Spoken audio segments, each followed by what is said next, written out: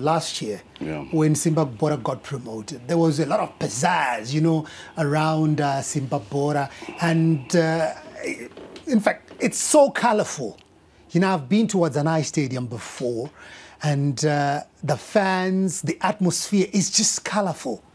What is really inside Chinuchenyu, you know, that brings out all that color? Whether on the pitch, in the stands, there's a lot of color.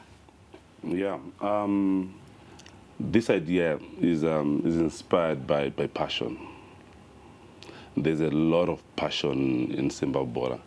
As you know, Chinuchedu officially started in 2008, but it actually started in 2005. That's how we came together and figured out that we need to bring football to Shamba.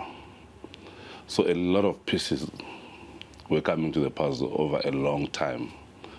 So people became so attached to the idea, and people are very passionate to the idea.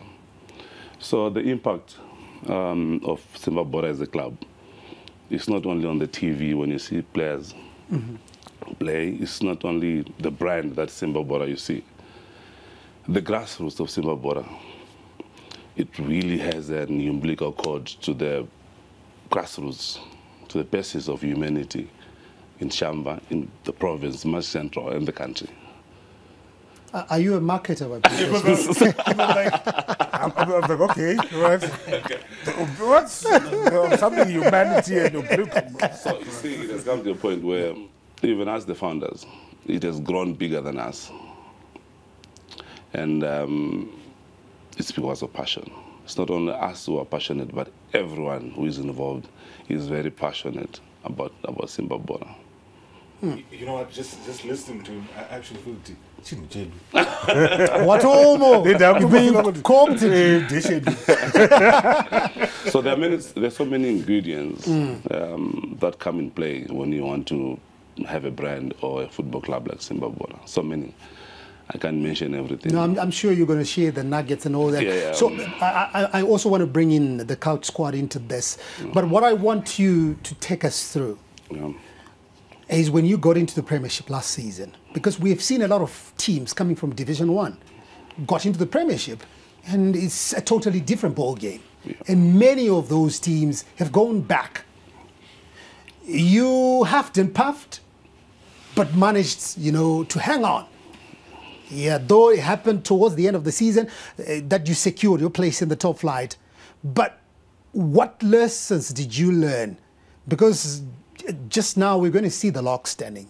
It's telling a totally different picture from the team that we saw last season. What did you learn that you implemented, and now you're riding high amongst the big boys? One thing is patience, Howard. Patience. Football is not easy. That's why it's the most beautiful sport. It's never easy. Number two, you need to create an environment that allows players to excel. You need to create an environment that gives comfort to the fans. You need to create an environment that makes sure that management and the committees and the coaches excel and are comfortable. That environment, you can't have a straight-up formula on how you create that environment. I think that's when we go back to passion. Yeah. All right, so yeah, we can talk all about last season and Johnny waxing lyrical here, trying to sell us whatever they're trying to do. You know what, I'm actually thinking, my job might be at risk here. So let's limit his screen time, please. So one more point, Howard. This season, I've been in football for a long time, from One Africa, from 98, 97 up to now. This season, we have one of the most disciplined team of players in my whole entire career. I don't know how this came about. I think our recruitment at Simba Bhora was on point. Our players are disciplined. They're different from the team of guys we had last season. Let me bring in Albert Maninji. He's talking about discipline.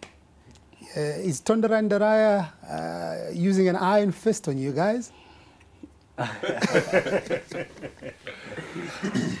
I think he does play a part. He's someone I think he recommends or he speaks highly of discipline in his team. So I think, yeah, it can be a major point to, you know, to what we are doing probably this season. I think the more discipline we can do, I think the more we can achieve more. It's your premier football show, The Couch, Wednesday at 9 p.m. Konapo, Ipapo, Pazetium Prime, DSTV channel 294, the place to be.